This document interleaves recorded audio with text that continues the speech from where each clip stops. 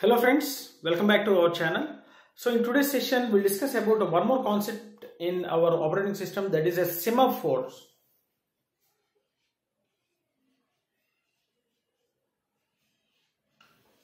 So what is this semaphore?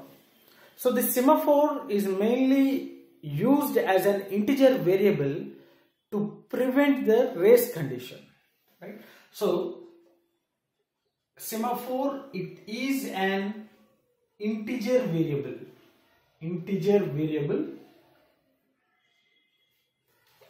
which can be used as a shared variable.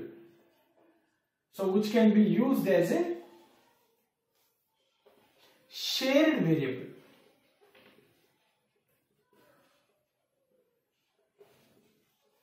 to prevent race condition,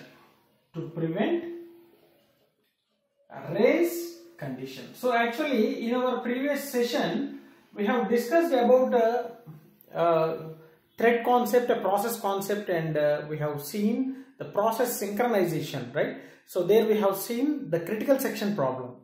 So only one process should be entered into the critical section so that other process need to wait for its execution until the critical section is available, right? So that we have seen in our previous session, and that in order to solve the critical section, so the three conditions should be satisfied. That one is a mutual exclusion. So mutual exclusion means at a time only one process should complete its execution, right?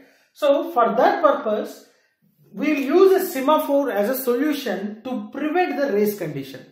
So race condition means if two processes are executing concurrently, there might be a chance of getting the inconsistency on data. So that we call it as a race condition. Both the process will be having a different results, and both the process will be treating that their own result will be the correct one, right? So such type of thing we call it as a race condition. So in order to prevent that race condition, we'll use a semaphore as an integer variable which can be used as a shared variable. So actually if we are using the process synchronization, if we are using some multiple processes which are being executed continuously, some shared resources will be some sort of resources will be shared between both the process, right? So those resources may be the variables or functions or any other resources, right? So this integer variable will be acting as a shared variable among different processes in order to prevent the race condition. And see here, this semaphore is implemented with the help of two procedures. So see, semaphore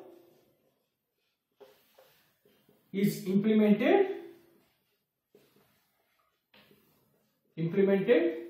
using two procedures. So first one is a wait procedure and the second one is a signal procedure. So this will tell the process whether it is able to enter into the critical section or it has to wait for some time. So for that purpose we are going to use this wait and signal in order to implement the semaphore. And see, both are atomic procedures. So here the term atomic procedures means until it completes its execution, it should not be interrupted by any other process, right? So if the wait procedure is being executed by the process, so until the process completes its wait procedure, no other process should interrupt this one. So after successful completion of all the instructions available in the wait, then only the next process will be being executed. So that's why we call it as an atomic procedures. So no process will interrupt, right? So let us take with the wait procedure. So in this wait procedure, it mainly tells that whether the process is able to use the critical section or not. So it gives the status for the process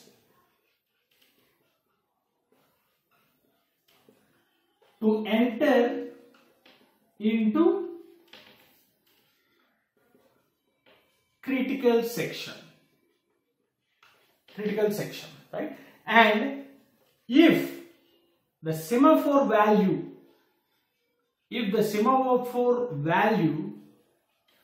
is greater than or equal to 1, then it indicates process can evade the critical section.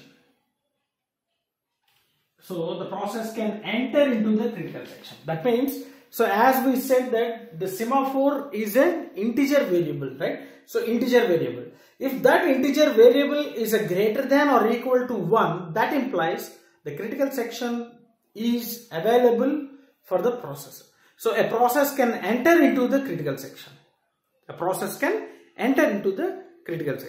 So whenever the process enters into the critical section, the semaphore value will be decremented. So immediately what happens? So semaphore value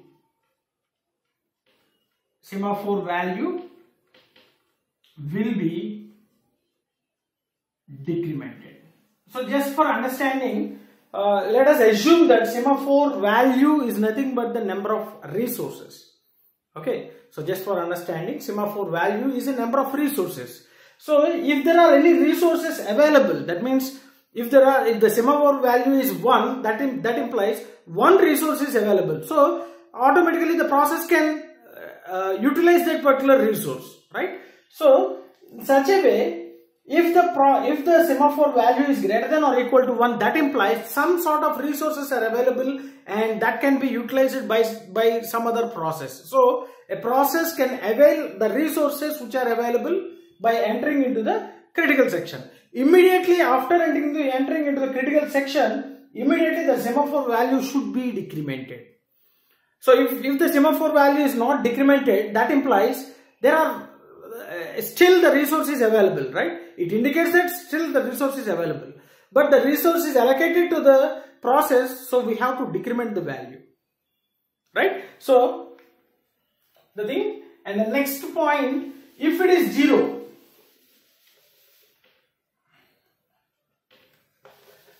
if the semaphore value is 0,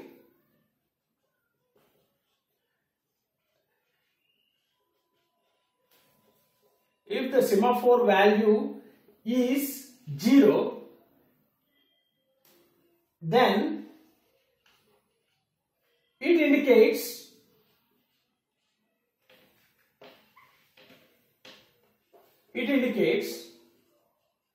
some process is in critical section. So no other process should be allowed. No other process should be allowed into critical section. Right? So if the semaphore value is 0, that implies, so just for now we have seen the semaphore value is equal to number of resources. If the number of resources are 0, that implies all the resources have been availed by other processes. So the current process should wait until it gets the resources. Right? So if you write this same procedure with the code, so the code will be wait of semaphore and write down the loop while s less than or equal to 0. See, while s less than or equal to 0, semicolon. That means it will be inside this particular loop until s is greater than 1. I mean greater than 0. Right? So if it is s is less than 0, it will wait in this particular loop itself. Immediately the s value will be decremented. So that means if s is greater than 0, that means if s is equal to 1, So automatically it will be decremented. It will be allocated by other process, allocated to other process, and that will be decremented. Right? So this is the wait. This is a wait procedure. Then signal. The second procedure is a signal procedure. Second procedure is a signal procedure. So it's a very simple.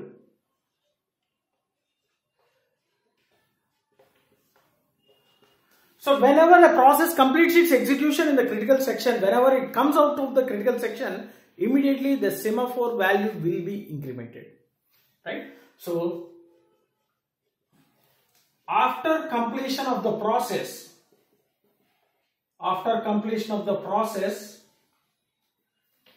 in critical section, immediately the semaphore value will be incremented. Semaphore value will be incremented. Value will be incremented. So immediately signal of yes, that is a semaphore, yes plus plus. Immediately after completion of the process execution, immediately the semaphore value will be incremented, so it becomes greater than 0. That means some sort of resources are deallocated from the process and they are available for the another process. So immediately S is shared among different process. Okay, so in the wait signal we are using the S, and in the signal we are using the semaphore. Here we are using the decrement and here we are using the increment. So whenever it is a less than or equal to 0, it will wait until the resource is available, and here automatically S plus plus, once the process have been completed its execution, immediately S will be incremented. Automatically if S is implemented, automatically S will be greater than 0. If S is greater than 0, the resource is available, so some other process can avail the resource. Immediately it will be allocated for another process and S will be decremented. So this is how the critical section problem will be solved with the help of wait and signal procedures, and both the procedures are the atomic procedures. That means after completion, successful completion of one procedure, then only the second procedure should be executed. So no process should interrupt this one. Right? Now we will see the types of procedures, types of semaphores. What are the different types of semaphores? Types of semaphores. So there are mainly two types of semaphores. One is binary semaphore.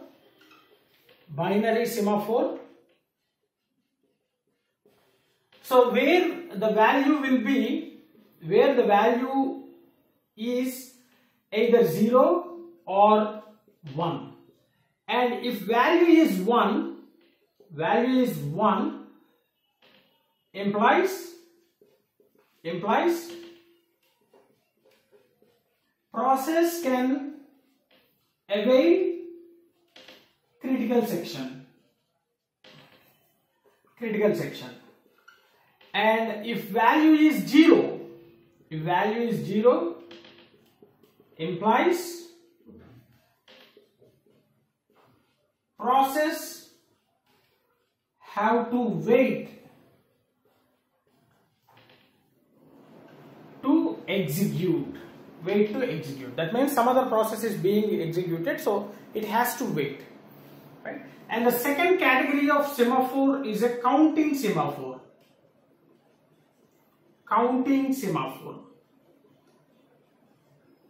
So here it will be a non-negative value,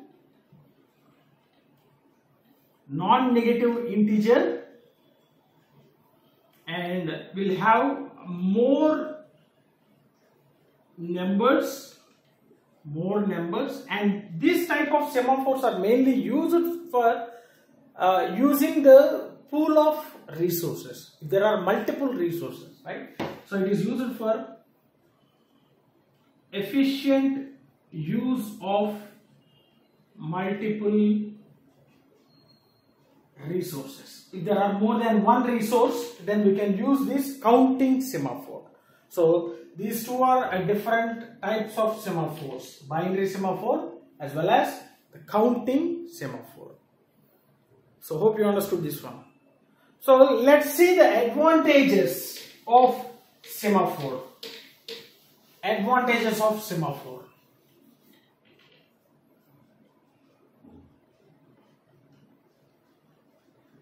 So first advantage we have discussed it just now. We are using this semaphore to prevent the race condition. In order to prevent the race condition. So to prevent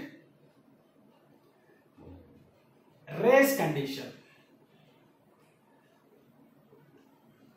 And the second one, to prevent the deadlocks. To prevent deadlocks. That means if one resource is allocated to one process and another process is also waiting for the same resource, so that's a never-ending process. That we call it as a deadlock. So in our further sessions, we will discuss about the deadlocks, right? So in order to prevent the deadlocks also, we use this semaphore. And to implement mutual exclusion, which is one condition need to be satisfied for critical section problem. So to implement mutual exclusion. And another one, efficient use of resources. Just now we have discussed efficient use of resources. For all these reasons, we are going with the semaphores, which is an integer value. Now, what are the disadvantages? So obviously some sort of disadvantages will be there. So the first main disadvantage is we need to use this semaphore perfectly. So if you are unable to use this semaphore perfectly, automatically there might be a chance of getting a deadlock situation. So improper usage of semaphore may lead to deadlock situation. In our further sessions, we will see about the deadlock. What exactly the deadlock, and also more number of semaphores. If you are using more number of semaphores, may lead to high maintenance and confusion.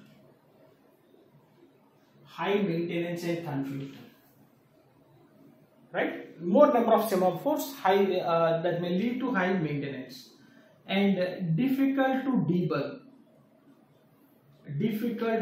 debug. If any synchronization occurs.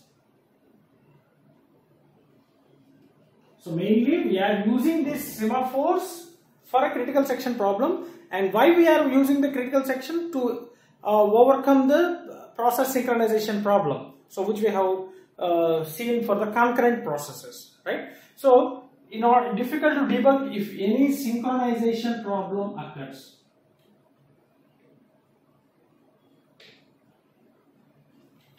Right? So these are a few advantages and disadvantages of using semaphores.